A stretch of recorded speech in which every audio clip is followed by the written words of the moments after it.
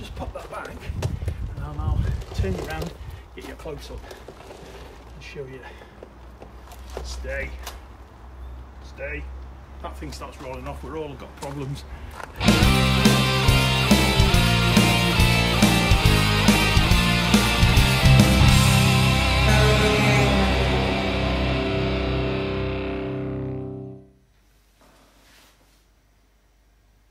Hi, welcome to Project Overland. I'm Project, and I'm going overland. Yeah, eventually. When all this COVID nonsense stops and we've built a truck. So in the meantime, what can I bring you that is going to be of interest? So I've racked my brains a little bit, and I'm bringing you a selection of the things that I've been buying towards this whole expedition. We're obviously not onto the big stuff yet, but we've still got a little collection. We've bought some bargains, and I'll explain why and what they are, and talk about the pricing and why it's important. So have a look and see what you think. If you've got any questions, and if you've got an item of interest, do put it in the comments. It's great to have a little bit of interaction. In the meantime, enjoy. Catch you at the end. So this, ladies and gentlemen, boys and girls, and however you want to identify, because there's no judgment here, is a diesel heater. So your intake on the top, you've got your air intake at one end, and then your exhaust, your nice warm blown air coming out. And this, strangely enough, looks identical to our Webasto. Now, Webasto are brilliant. German, Urban Smashers, German. But I can go around about £600-700 for the same thing. And £100. Even if I keep this as a spare, as a backup, even if it's not brilliant or it doesn't do the whole truck, that's a bargain. So that one is either my spare or my primary, depending how well it works. By all intents and purposes, the reviews are good, saying that they work well. Nobody has any issues with them, so we'll see how that goes. But that's how you save your money to build the stuff for your expedition truck that you need. Bargain.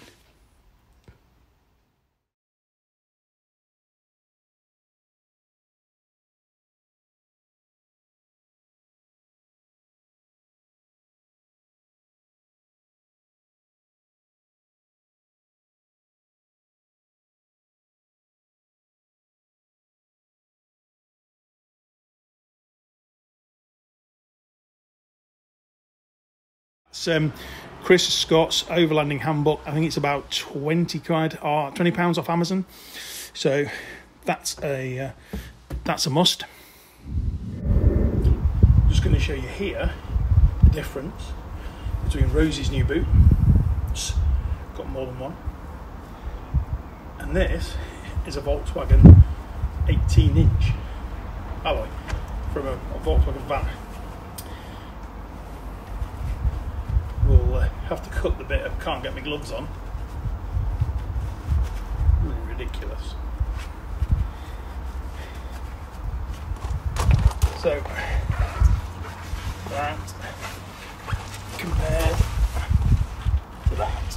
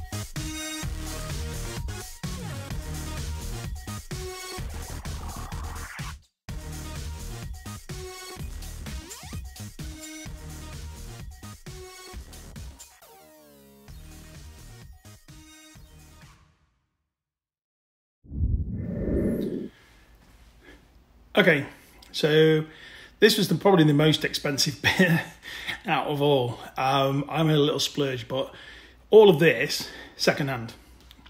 One previous owner who went on a trip to North Africa, Portugal, North Africa, and he used it once. So we've got Garmin InReach Mini, which is a satellite communication device, cradle for it, and then sat nav, and then the backup cameras.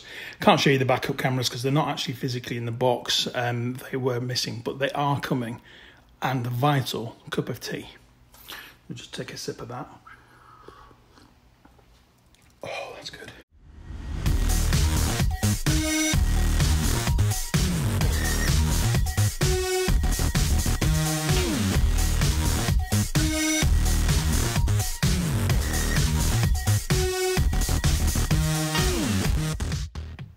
Check that out for lighting fires and stuff.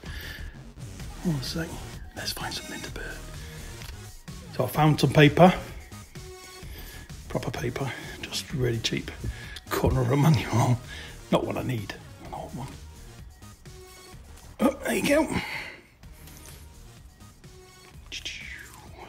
Look at that line there. You can cut it.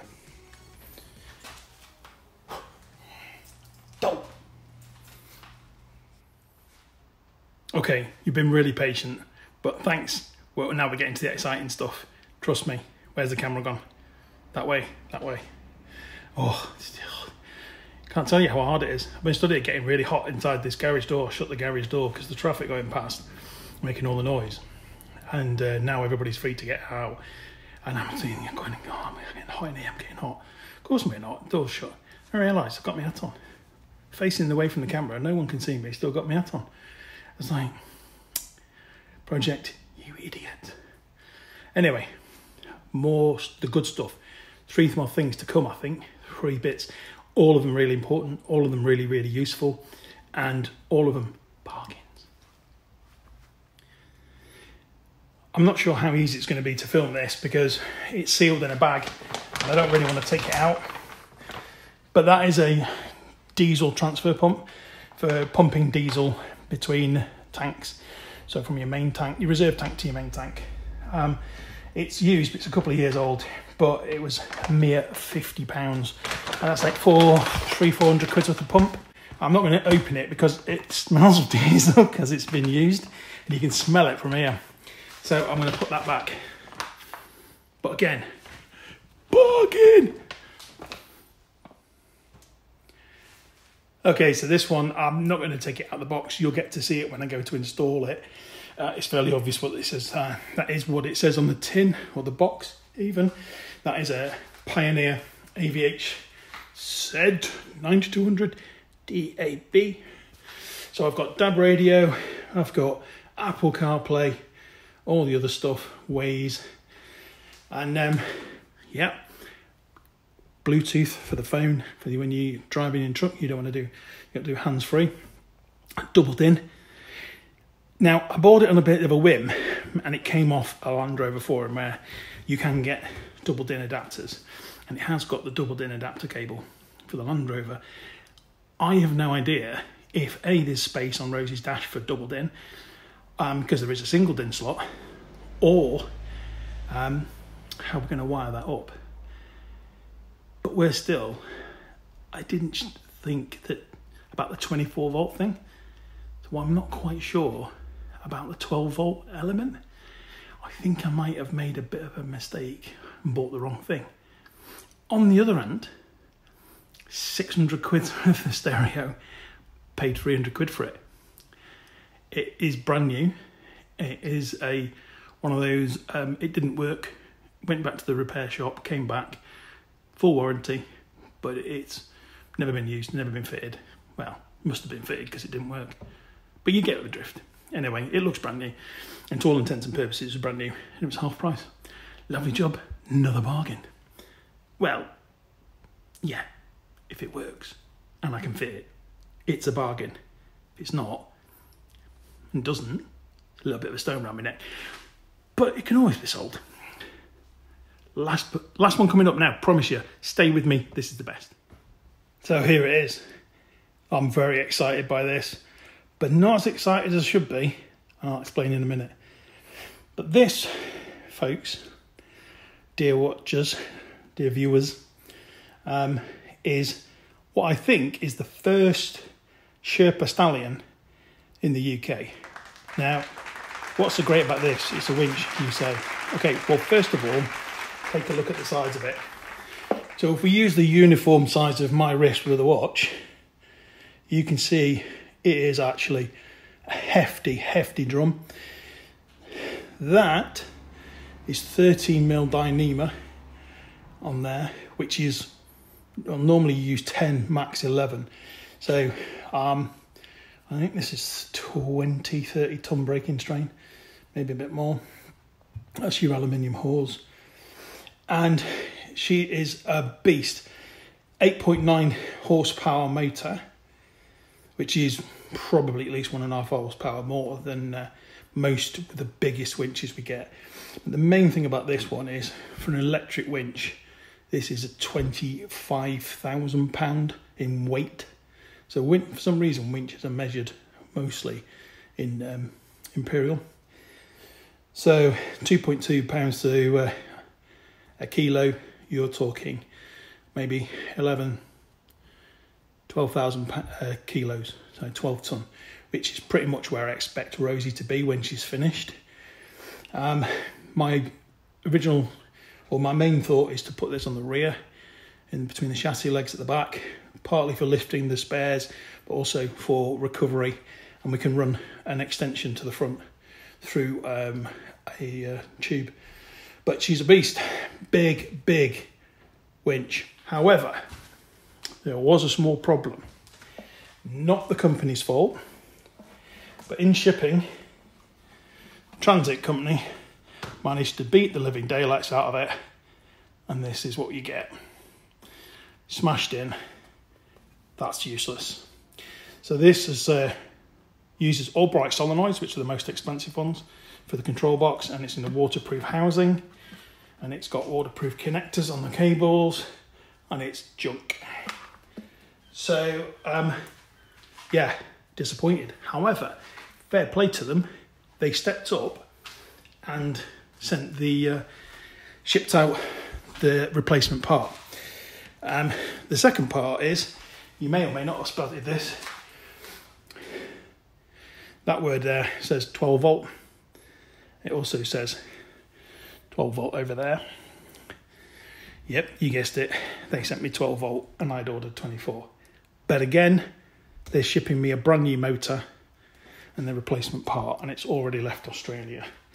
So, in fairness to them, that's not bad at all. Coming with the remote, with the winch, sorry, is your wired remote, as usual. And she's got this nice ergonomic trigger thing with a simple in-out. But it's got, you can see it there, nice in-out, Sherpa branded. Yeah, that's a little bit plasticky cheap, but it's okay. Nice big hefty socket on it. Long lead, that's good. And I also ordered up with it the wireless remote, which again, nice. You can see the writing on there, in out. So we've got the remote, and then the final bit that came with it is this really, really lovely thing, which is a soft shackle. So normally you're using metal shackles, steel shackles, but this is of course made out of the same rope that this is made from. And then fastens over like that, and that is your, don't say what that looks like. Yeah, I thought it might have been me, but through there, like that. Also handy, depending where you are, which country you're in. Not that I would ever condone this. That'd probably hurt. So, but I didn't tell you that. So there we have it.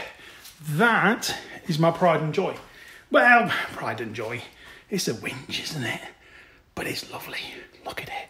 It's yellow. It's yellow. It's £25,000 in pulling power. Big winch. And that set me back about 1,200 of your English pounds. Sounds like a lot of money, but go look at prices of winches, including tax, including shipping. Bargain. So all of the stuff that I saved before, the money I was saving left, right and centre, was able to buy me the big ass winch, which is something that may or may not save my life. When you've got it slightly wrong, go and look up some of the expedition trucks and some of the pictures where they've got it slightly wrong and they're hanging off of the edge of a small ditch or they're tipped over. That's the thing that's going to grab you and pull you out, or it's going to grab someone else. So it could be, most people say that the winches that they've got on their expedition trucks, they never use them for themselves, they use them to pull someone else out.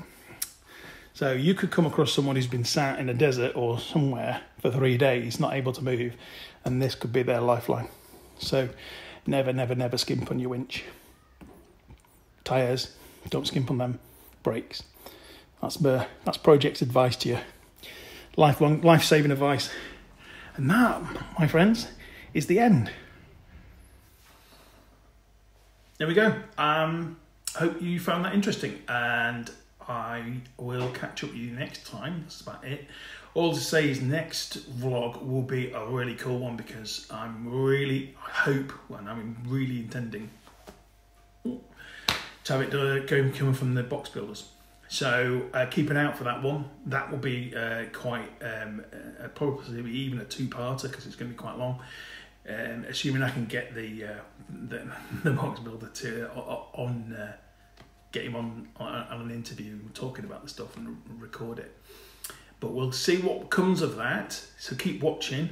If you want to be notified of that, hit the bell, and that'll give you notifications, so you'll know when it comes out. And in the meantime, stay safe. Thanks a lot. Bye-bye.